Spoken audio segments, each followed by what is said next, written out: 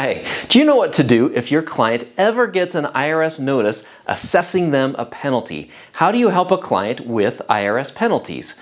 My name is Merrill Taylor with Tax Tutor. If you enjoy this video and other videos that I put out, I would appreciate if you hit the subscribe button below. So let's talk about IRS penalties a little bit. So I wrote some phrases up here, FTF, FTP, FTD. What does that mean? Well, this is a way to get out of certain IRS penalties. It's called the First Time Penalty Abatement, and it applies to failure to file, failure to pay, and failure to deposit penalties that are assessed by the IRS. So a failure to pay penalty is when somebody owed a tax and they didn't pay that tax on time. The IRS gives them a failure to pay penalty. The failure to file penalty is when somebody does not file a tax return on time.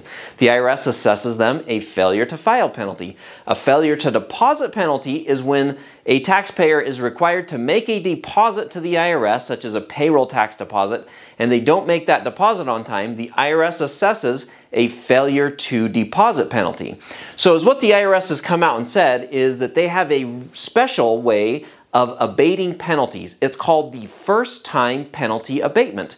And this applies to somebody who has been assessed one of these penalties, failure to file, failure to pay, or failure to deposit.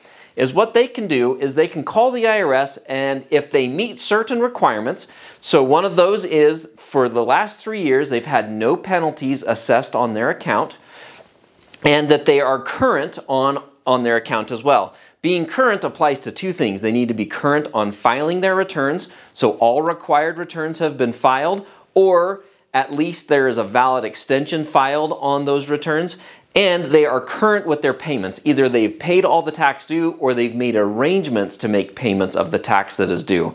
If they've met those requirements, then they can call up the IRS or send a letter to the IRS and request what the IRS calls the First Time Penalty Abatement, where you just say, hey, we've been assessed a penalty, can you apply the First Time Penalty Abatement? I've done this a number of times on the phone with the IRS. I've called on behalf of my clients. I said, hey, we've got a failure to file penalty or failure to pay penalty. Can you apply the First Time Penalty Abatement?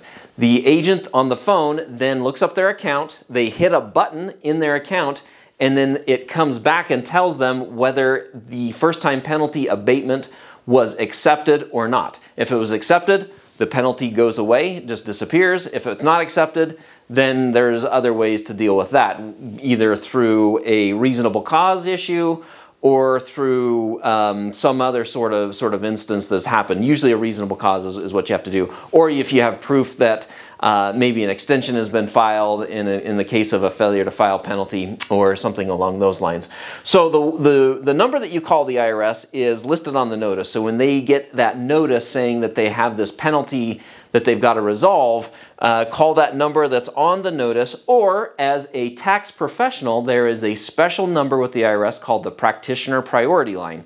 If you call that Practitioner Priority Line and you have a valid power of attorney on behalf of your client, then you can request that abatement on behalf of your client and get that taken care of for them. So that's how we resolve a lot of our IRS penalties, is by using that First Time Penalty Abatement. It's a very quick, very simple, and a very easy way to help a client get out of penalties. I've saved clients thousands and thousands of dollars in penalties doing it that way. When the First Time Penalty Abatement applies, there's no additional questions, there's no additional issues. It's a very simple, you call up the IRS and say, please apply the First Time Penalty Abatement. They click the button. If it applies, the penalty's gone. If it doesn't apply, then you look at a reasonable cause or looking at some other sort of way to abate that penalty. So I hope that was helpful.